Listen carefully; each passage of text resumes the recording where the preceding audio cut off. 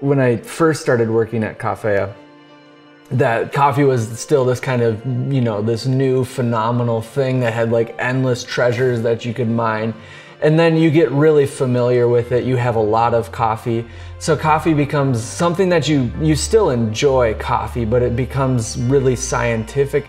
We used to roast based on just sensory stuff. So we would roast and listen for when the coffee was actually cracking. We would examine it by sight. So when is it turning brown? It happens around like 300 degrees. And all of this stuff was fairly subjective and you were doing science.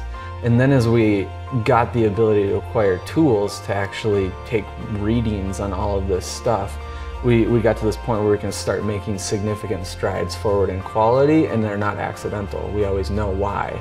So our equipment that we're installing at Dolly can tell me to the 10th of a milliliter how much water came out to brew my coffee. And I can then taste that and tell you exactly why it tastes, how it tastes.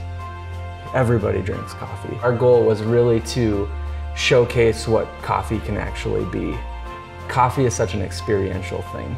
It's tied always to a location, to an environment. A good cup of coffee can be really tasty, but a good cup of coffee is so much more than that. It's the experience of everything that's happening.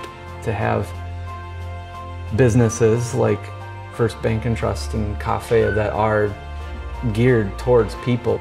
We want to help people. We want to do stuff with people. We want to spend time with people. We want to provide services to people, increase their happiness and enjoyment and joy in whatever ways that we can. So to design a space from the get-go that's meant to do that collectively is fascinating and has been an adventure.